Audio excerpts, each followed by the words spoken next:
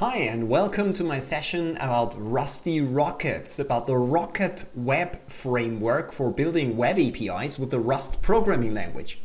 I originally did this talk at the Rust Linz meetup a few days ago.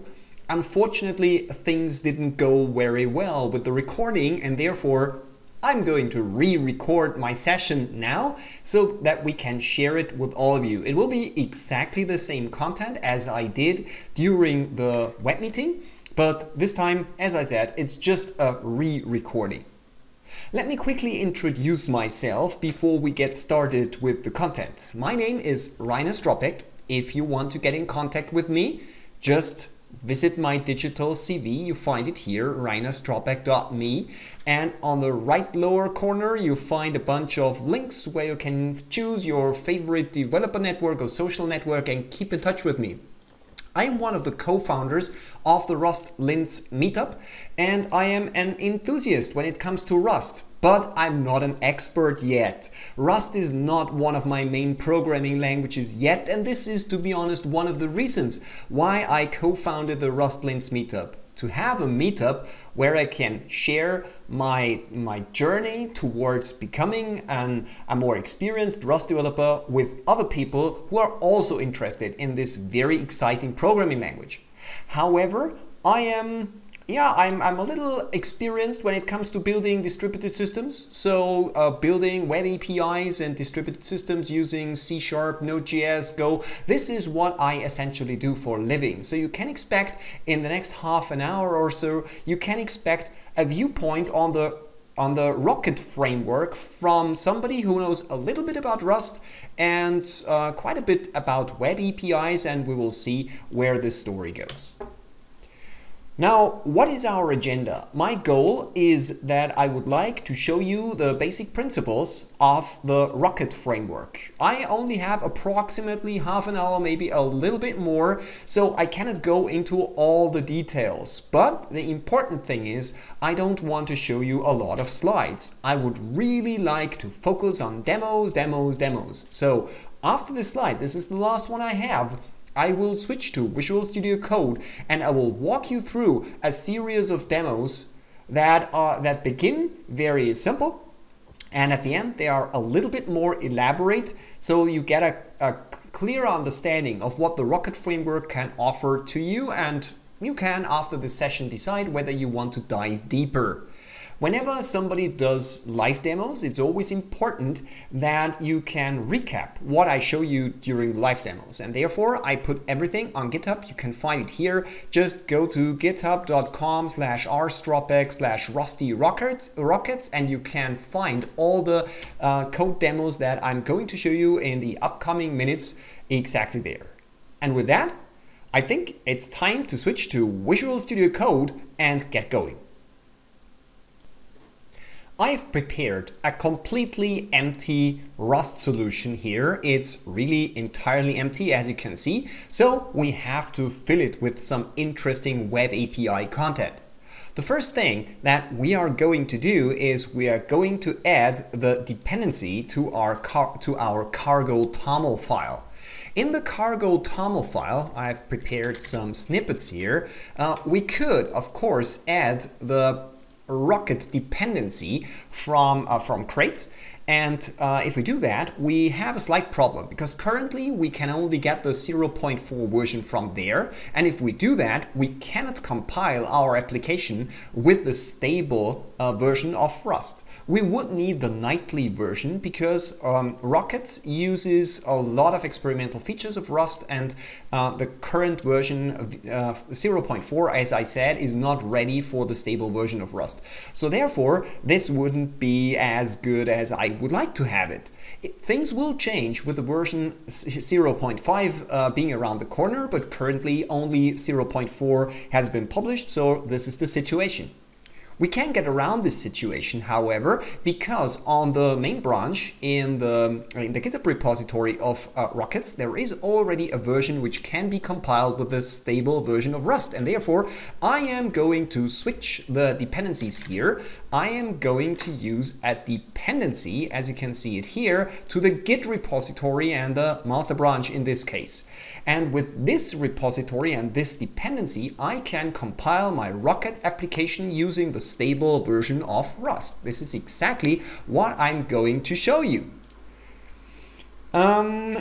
I've also added a bunch of dependencies here, which I'm going to need throughout my demos, but that's not as important. The important things are exactly these two repositories that you need currently in order to build your Rocket application using the stable version of Rust. With that, let's go into main.rs and add a bunch of things. The first thing that I am going to add is I'm going to add a bunch of uses. These uses, I'm going to use them throughout the demo, so therefore we can just leave them here. I will fold them up because it's not that interesting, to be honest. Let me do that like this, and that's good. The second thing that I'm going to add here is a very, very basic get method that we need in order to get everything going. Let me quickly check if we can run it. So here we are going to say cargo build.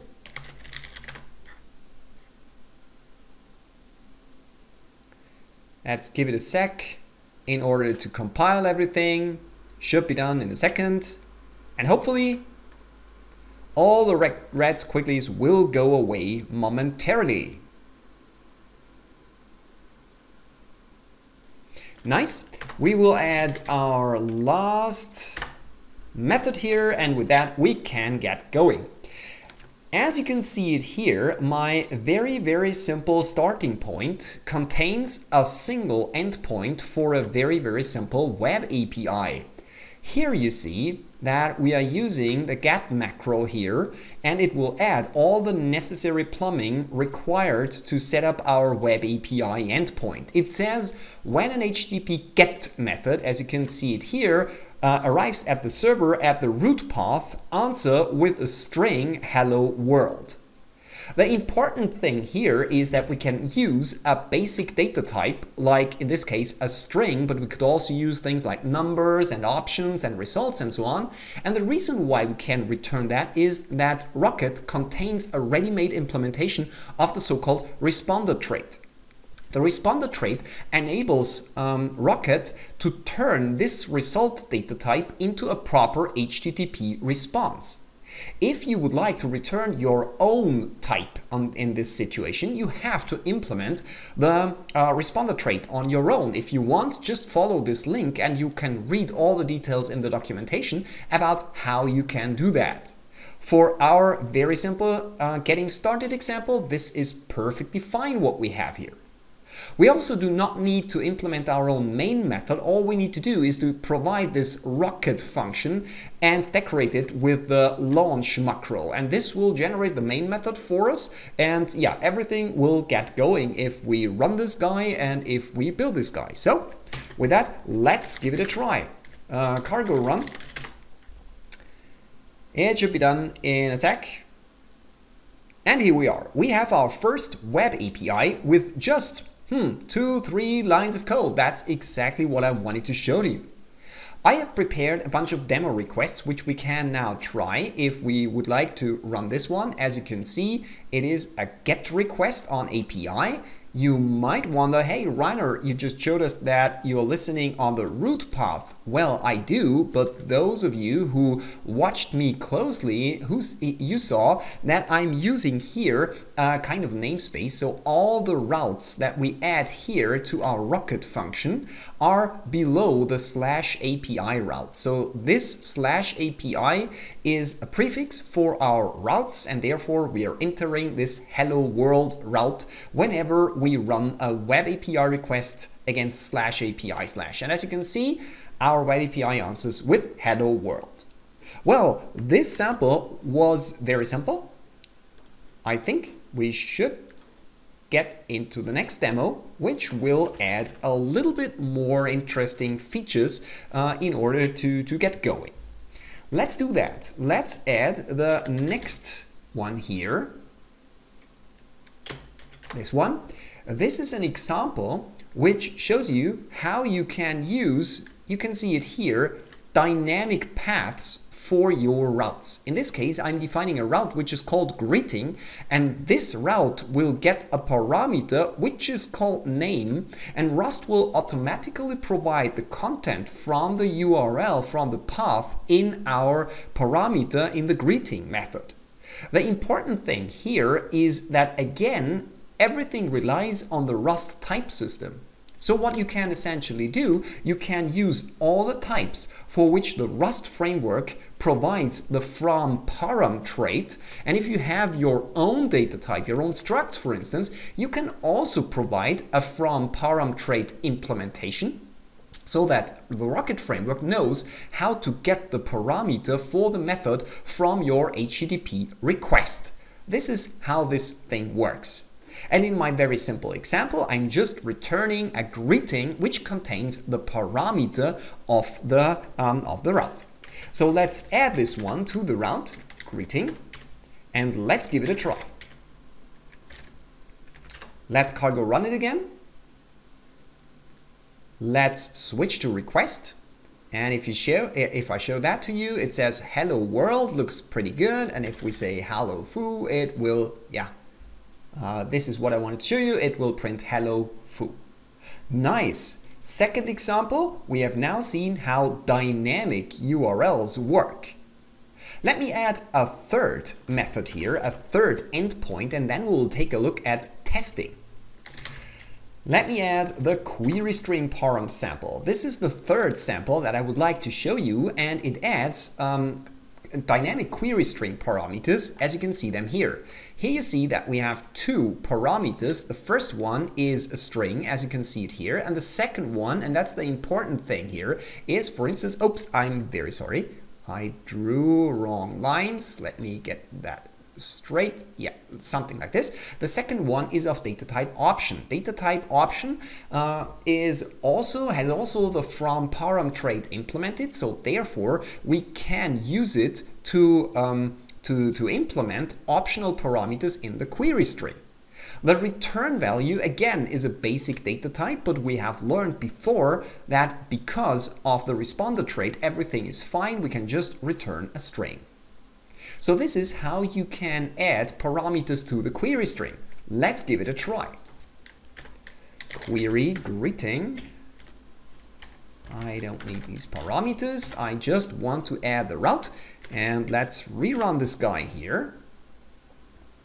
Let's open the request again, and here I have prepared a bunch of requests, and as you can see in this case I'm just providing the name and it says hello Rainer, and if I provide the optional salutation, as you can see it here, and run it again, it says hi Rainer because I provided the salutation and the name. This is what I wanted to show you when it comes to dynamic query string parameters, and obviously you can combine dynamic paths and dynamic query parameters. With that, I would like to enter a little bit different topic, the topic of testing.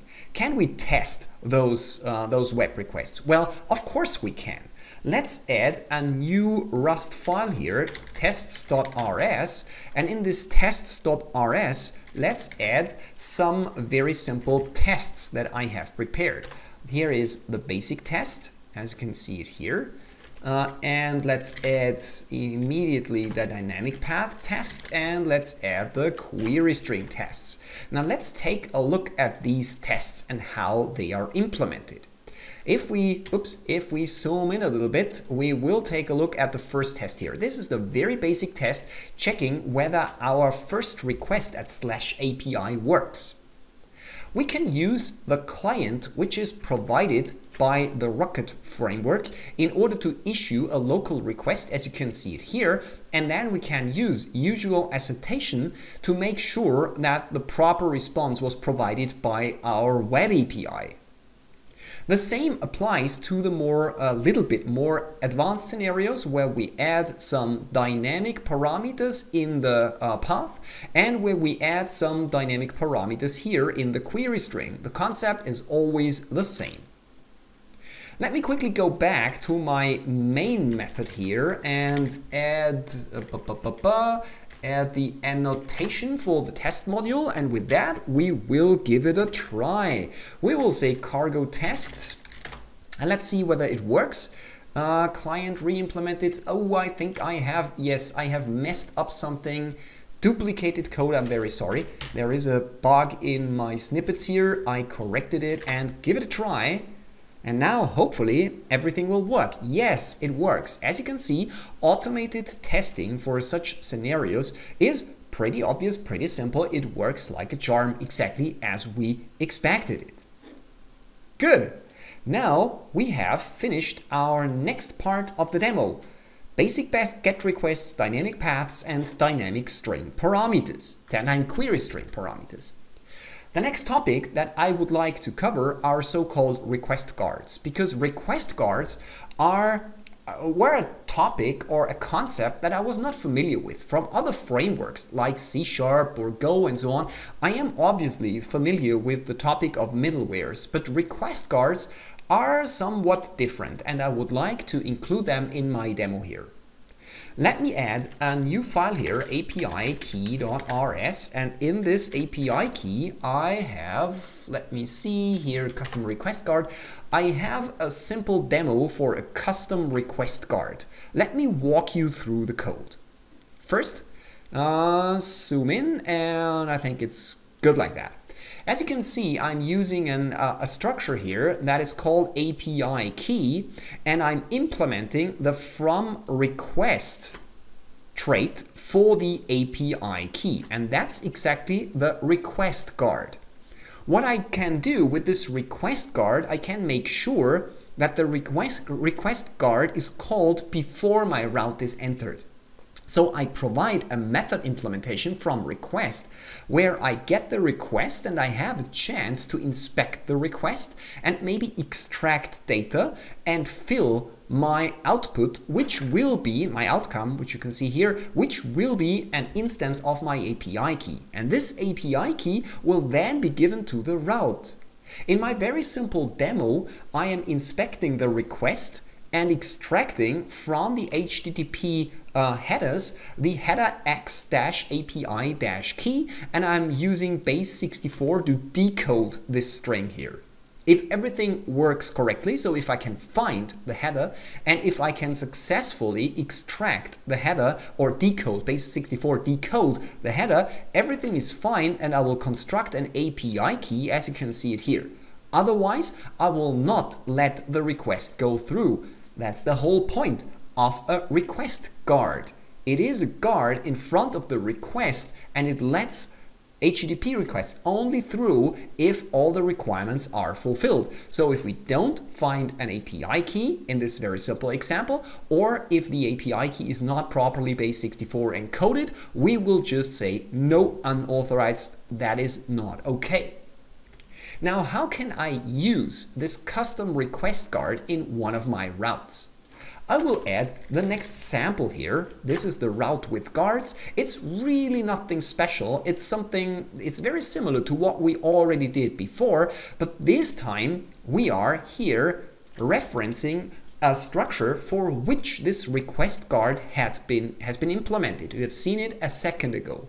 So by referring to this type, and because of the fact that the trait for the request guards is implemented, this route can only be called if a proper API key was given. Let me demo that.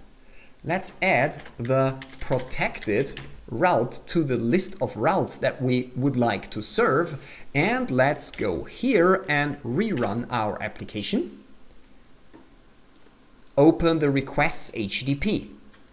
If I do not provide any API keys and I run this one, I will get a 401 unauthorized. This is what we expected. If I provide a proper API key, let me quickly show you that this is really a base64 value. The super secret API key secret is provided.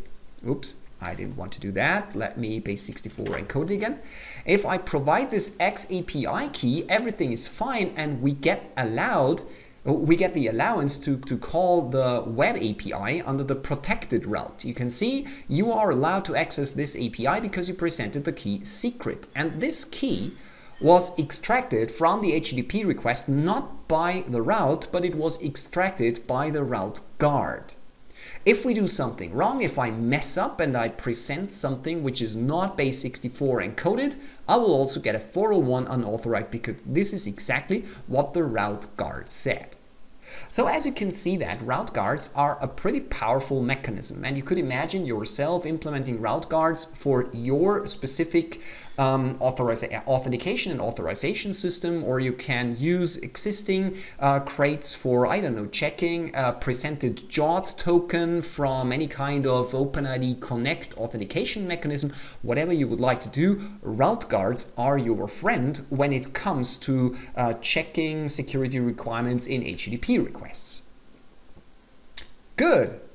Of course, Rocket is not limited to custom route guards. There are also existing route guards which you can use directly as they are presented out, as they have been created by the creators of the Rocket framework. Let me show you as an example one route guard which I find particularly interesting. This is the cookie guard. The cookie guard allows you to inspect request cookies and return response cookies in a very simple way. Let me show you this demo here. The first one, it's just a very simple example. The first one implements a kind of faked, very naive, granted login mechanism. This login mechanism, if you call this endpoint, will use the cookie jar type, for which is a request guard, the cookie request guard. It will give you access to all the cookies inside of your HTTP request. In this case, I'm not reading the cookies, but in this case, I am adding a new cookie. As you can see, I will add a cookie named session with a very secure, high secure session key. Of course, this is just for demo purposes. And then I have a second route, you can see it here, session, which again takes the cookie jar, but this time it's going to read the cookies from the HTTP request. If everything is okay, it says you got the cookie. If it doesn't find the necessary session cookie, it will say, sorry, no cookie. Let's give that a try and see how the ready-made request guard for cookies works with the Rocket framework. Login. Session. Let's rerun this guy and go to our requests here. As you can see, the first try, the first API request is this login request. Let's give it a try. I will send the login request, and this is exactly what I get back. We get back a set cookie command from the server, and we are setting the session cookie just as we have presented this session cookie using the cookie jar type in our Rust code. When we now call the session endpoint, it will say you have the cookie because our login request, which we did before, successfully set the session cookie, which we can now consume. So now you have seen a nice example of a ready-made request guard, in this case a request guard that enables you to access session cookies, not just session cookies, any cookies which are in HTTP requests or which you would like to set through HTTP responses. Nice! I think we are now ready for a more elaborate example. We have now seen the concepts of routes, the concepts of starting a Rocket server. We have talked about dynamic paths, dynamic query string parameters. You've learned about the cookie request guard and custom request guards. I think we are ready to build a small REST API. Granted, a very simple REST API, but this is an introductory talk, so therefore we are not going to dive very deep, but I hope the upcoming example will give you a little bit closer, a little bit clearer picture about how to build a web API using the Rocket framework. Now let's add a region here, and let's add the types that I'm going to use throughout this example. The first type, as you can see it here, is the hero type because we are building a REST API with which we can maintain heroes. And the second type is new hero. Hero will be used to return a single hero instance or a list of heroes. New hero will be used to receive an HTTP post request with which a user can create a new hero in our in-memory repository. The important thing here is this one, and I think this is already, those of you who look closely at the code already spotted that. The Rocket framework uses SerDes to do deserialization and serialization of JSON content. So therefore, I just add serialize and deserialize, the proper macros here at the beginning, and I can use all the macros here from SerDes in order, in this example, for instance, to rename this property from can_fly to the typical JavaScript casing can_fly. I think you get the idea. So we are going to use this as our data types. Next, we need some kind of repository. Now let me tell you one thing. Rocket comes with a built-in support for databases. You can store your state in databases. You can use, for instance, Postgres and many other databases. You can also use an OR mapper like Diesel, for instance. I only have approximately half an hour here for this presentation, so therefore I'm not going to dive into integration of databases with connection pooling and all this stuff. I am sure those of you who find this topic interesting will be successful after reading the documentation of the Rocket framework. In my case, I will just use an in-memory hash map in order to store a hash map of the heroes, and the key will be the hero's ID. In order to protect the heroes map here, I'm going to use a reader-writer lock, and my application will also auto-generate the unique IDs for the heroes using an atomic usize, as you can see it here. If you want to learn more about state management and database support, I have added the link here in the documentation, in the comments of my samples, and if you want to get the samples, just check out the Git repository that I mentioned at the beginning of my talk. You will find all the code samples there.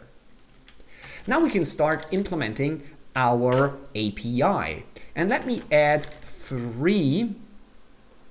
hero, get single hero, and get all heroes. Let me add 3 routes here. The first one, we will use it to add heroes. The second one is a route with which you can get a single hero. And the last one is a route with which we can get a list of all the heroes. Let's check out the add, let's check out the add hero function at the beginning. As you can see, we are listening on the heroes URL, and here you can see a format JSON. Format JSON means that we would like to restrict the router to only deliver HTTP requests which contain a content type header of application/JSON. This is what the format, what this format thing says here. The next thing that I would like to point your attention to is the data here. Data says that the HTTP request body should be deserialized into our hero parameter. So SerDes will be used to deserialize JSON which comes in through the HTTP request body, and we can expect the content to be in our hero variable. Therefore, we can access this hero variable throughout the implementation of our add hero method. Now the next thing looks a little bit strange. As you can see it here, we get 2 parameters here which use the type state. State is a type provided by the Rocket framework, and I know this concept from other frameworks as some kind of dependency injection. What you can essentially do, you can register global states, in my case just in-memory states, and these global states will then be injected into your routes. There are global states, but there would also be request local states, which you can use to get new instances of the according types for every incoming HTTP request. I will not use request local states in this example here. I will just use global states. In my case, I'm going to register a heroes map and a hero count in order to generate unique IDs for our heroes as global states. let me immediately show you how we register that, and then we will come back to our add hero function here. I will go down here and I have prepared the snippet here.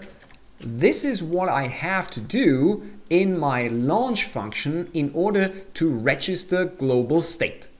Here you can see that I'm adding a new instance of my reader writer lock protected hash map, and I also use a new instance of my hero counter, which starts with 1. And as I said, the hero counter will be used to auto-generate primary keys for all the heroes that we add through our web API, through our REST API. Okay, so let's get back to our add hero, and now you should understand where these two states come from. They were registered in our launch function. I don't think that I need to go into all the details of the Rust code because it's pretty obvious, and probably you have already taken a glimpse on this source code. It's just generating a new hero and it's adding it to our hash map, nothing special. If I messed something up concerning Rust, if I didn't write some idiomatic Rust as you would expect it, please be gentle with me. As I told you, I'm not a very experienced Rust developer yet. I'm an enthusiast. I really want to learn it, but if you see something that I do which is not idiomatic Rust, please get in contact with me, send me a pull request for my sample or something like this. I am just a beginner and I'm trying to explore what I can do with Rust. Nevertheless, I hope that my content is useful for you. If you are new to the Rust platform and you are an API developer, then maybe this will hopefully ease your journey into the Rust world. The thing that I would like to focus on here in the add method, instead of going through line by line the code here, is this macro, because it's pretty useful and I use it a lot in other languages and platforms, like for instance ASP.NET Core and C#. The problem here is that I'm implementing an add method, and of course I would like to return a created HTTP response. By the way, responding with a created response is really simple using the Rocket framework, because there is a ready-made type for that. We can just return created here, and that has a responder trait, and therefore it will be turned into an proper HTTP response with the proper HTTP status set and things like that. The important thing why I wanted to point your attention to the URI macro here is that in this case, I need to build the location header for the HTTP post. For those of you who are not that familiar with building REST APIs, if you build a creating function in a REST API, it is best practice to return an HTTP header which is called location, and this header should point to the URL where you can later on read the data that you have created using the HTTP post request. And of course we need to build the URI properly. And here the URI macro comes in very handy, because we can reference, let me show you that here, we can reference the function, the route with which you can get a single hero, and the generating of the proper URI is done by the Rocket framework. You don't need to implement your own string building functionality that you can maybe mess up, because if you change the route URL here, then the location header will be wrong and things like that. The URI macro is really, really useful in such situations. This is a good thing, so we can now focus on the getHero methods. The first one uses a dynamic path parameter. We are here requesting data about a single hero by specifying its ID. Please note that I'm using the ID type here, so if I scroll up a little bit, then we will see that the ID type, it's just a usize, and that one is again very important. I repeat myself consciously. If you specify something like this, then the router of the Rocket framework will consider the type of the parameter, and it will only route a request to your endpoint if the data type matches. So if it is a usize that the user entered in the path. Again, we request the global state with the hero map that you see here, and we can just do a very simple get here, and essentially the same applies here with the get all. We just return all the heroes. Okay, let's give it a try. Let's add our add hero. Here we have the add hero. Oops, this one. Then I want to add get all, and I want to add the get hero here. I think that looks good, and with that we can rerun. Hey, I could watch this, but I will just start cargo run again. It's running, and as you can see here we have our very simple REST API with a writing endpoint, post to heroes, and two reading endpoints, get all heroes and get a single hero. It's time to test our application. Here you see the heroes, and the first thing that I'm going to try here is creating a hero. Let's create the hero Homelander, okay? It worked perfectly fine, as you can see here, 201 created, and even our fancy location header works as expected. We see that by issuing a HTTP GET request to API/hero/1, we should get back data about Homelander. Let's add another hero here, the Deep. And let's run it, and we see we get a new ID again created and a proper location header. This is what I wanted to show you. If we specify a wrong content here, as you can see it here, name is misspelled, this will not go through because the JSON could not successfully be deserialized into our Rust structure type. Therefore, we get an error from the Rocket framework. Yes, we can catch this error, and yes, we can customize the response here. I will show you that in a second. Last but not least, let's quickly check the get all heroes. Works very fine. You see we get Homelander and the Deep, and if we just query the latest hero that we added, as you can see it here, new hero response body ID, we will get the Deep because the Deep was the last hero that we added through our REST API. By the way, if you are new to Visual Studio and you ask yourself, hey, how is Rainer generating all these HTTP requests? This is a very nice extension to Visual Studio Code. It's called the REST client. You can install it for free. It's open source, and it gives you the possibility to document typical HTTP requests in a nice little text file, which you can check in together with your REST API, and it serves as a kind of experimental playground. It serves as a kind of documentation. You can add comments, you can do some fancy referencing between the different requests in this file. I really like this plugin, and I use it on a daily basis, not just with Rust and Rocket, but with all the web API frameworks that I regularly use. That was just a side step. Okay, we have created our nice little REST API. Very good. We are making progress.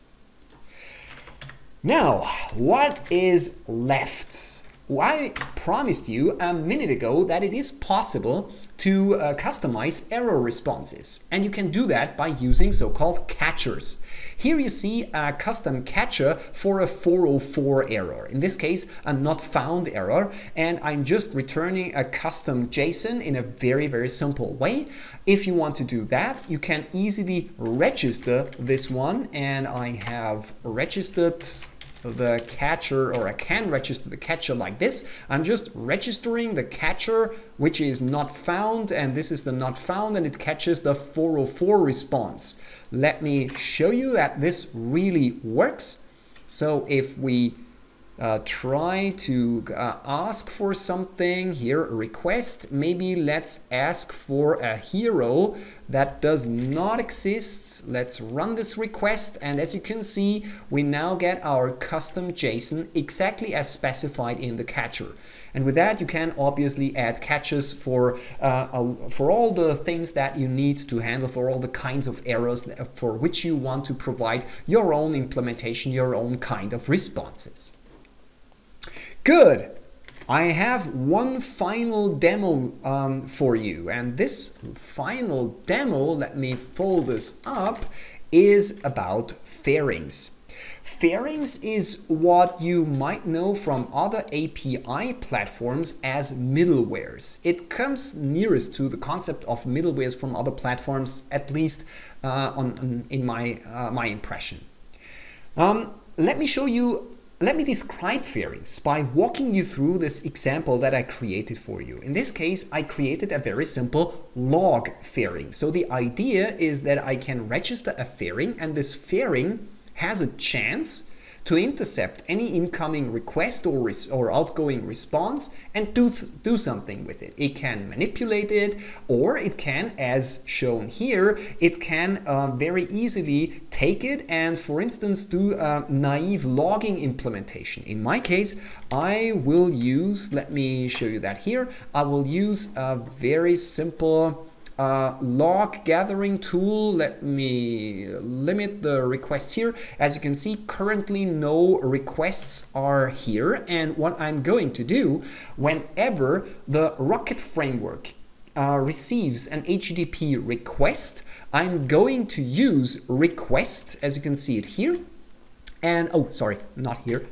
Here I'm going to use request to format some log data to sec, which is a nice little tool. It's for free for your personal use, where you can gather all the log information about your applications running in your, I don't know, private cloud or whatever you want to do. Please use your imagination here. This can be any kind of middleware for logging, for enriching HTTP requests or responses, or whatever you want to do. Maybe you want to gather some metrics and you would like to send it to your specific monitoring and telemetry solution. For all these application scenarios, you can use fairings. Now, how are these fairings implemented? Here, I have created a very simple structure, which is a log event, as you can see it here. And this log event is then used in the fairing down here. Here, this is a fairing for log target. This is a very simple type. You will see it in a second how I register this fairing with the Rocket framework. And then I can provide a bunch of methods in this trait implementation. In this case, I'm only implementing the onRequest method. And this method builds a log event. It notes down the timestamp when the HTTP request came in. It uses a very simple message template and adds a message template item here, the path, where we use the request URI to get the path from, and we add it to our log event. Last but not least, as I told you, this is a rather naive implementation, but I hope it is still useful for you learning about the Rocket framework. I'm using a local web API provided by the SEC client, where I just send the log information in JSON format to this endpoint. In real world, you will obviously not send each request immediately to your logging provider, but you will maybe gather all the requests and send them in batches to your log. But this is out of scope of this talk. I just want to describe what these fairings are all about. And as you can see here, it is all about providing some methods which are called on requests, responses, and things like that. Let's register this fairing down here. Here we attach the fairing. The log target is used here because we have implemented the fairing trait for our log target structure. And with that, our middleware was registered, and it will now hopefully log incoming requests to SEC. Let me try it. Let's run our application again. and maybe put that one to the side and have sec here on the right hand side. And yes, I can do it like that. And let's go to our requests and send some requests here and here and here and here. And as you can see here on the right hand side on sec, let me send just a bunch of things here. The requests are coming flying in, and this is exactly what this fairing is doing. If I go here, whenever a request is handled by the Rocket framework, this request is taken by this fairing and it is sent wrong direction. It is sent to the sec log gathering system, where we can then use this database to inspect all these requests in more details. In this case, I didn't specify a lot of information, just the path as you can see it here, but I'm quite sure if you use your imagination, you can come up with much more useful and much more elaborate scenarios for what these fairings can do for you.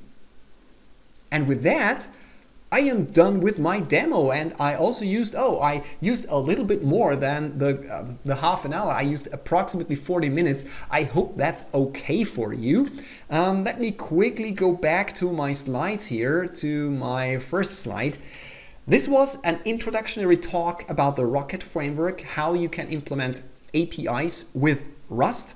I enjoyed preparing this presentation for you. I hope it was interesting. If you have any problems, don't hesitate to get in touch with me. Twitter is a great way of getting in touch. Take a look on GitHub, where you can find all the sample code, and take a look on my YouTube channel, because I will definitely publish this video either on the Rust channel or in my personal YouTube channel. With that, I would like to say thank you, and I hope I will see you in one of the upcoming Rust Linz meetup meetings, which happen monthly. Just go to rust-linz.at and you can see when we have our next meeting and who our speakers will be. Thank you and goodbye.